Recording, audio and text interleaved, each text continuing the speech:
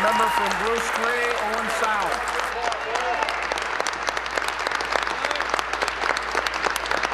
Speaker, my question is to the Minister of Community Safety and Correctional Services. This morning I tabled a resolution that calls on you to reverse your decision on the closure of the Owen Sound, Walkerton and Sarnia jails. Your predecessor promised, but then backtracked on his word to disclose the costing documents to justify the closure of the jails. He also backtracked on his promise to consult with the local communities before taking any action. As a newly appointed minister and the one now in charge, will you do the right thing and stop the closures, pending a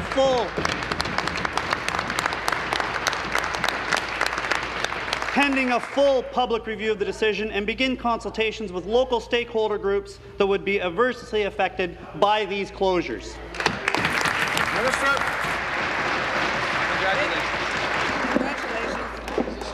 First of all, let me congratulate the member for his election, and I want also to thank him for the interest that he brings forward today. We are working to address in the correctional services system future capacity and infrastructure need. We are consolidating and expanding the system, building modern, economical new jail while closing inefficient older facility. So we recognize that change is difficult and we have to make some tough decisions to make sure that our province remain on strong financial footing, able to protect healthcare and education. Our goal is to ensure that Ontario has an efficient and effective correctional infrastructure and that capacity to keep Ontario's community safe and to ensure those in our custody are held in safe, secure and human condition. Thank you. Supplementary. Member from Huron-Bruce.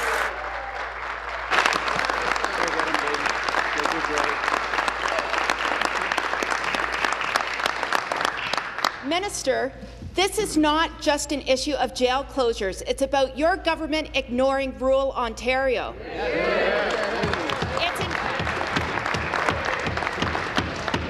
It's an issue of increased job losses and economic instability in rural Ontario. Your ministry has not consulted with a single local community stakeholder group regarding the pending closure. Further to that, the Auditor General in 2008 predicted that this year there would be a shortfall of 2,000 jail beds. You know, your ministry knows, Walkerton Jail has been over capacity for weeks and months on end. To follow up on the correspondence I have sent to you prior to today, Minister, I respectfully ask again and again, will you commit today to postponing the closure of Walkerton, Owen Sound and Sarnia jails until you have completed the promised community stakeholder consultations and release the cost-benefit analysis? So first of all, let me congratulate the member for our election. And my answer will be short, no. I will not commit to it. And you know what? I heard your leader asking, for us to save money, and you're standing up and your colleague and asking to spend more money.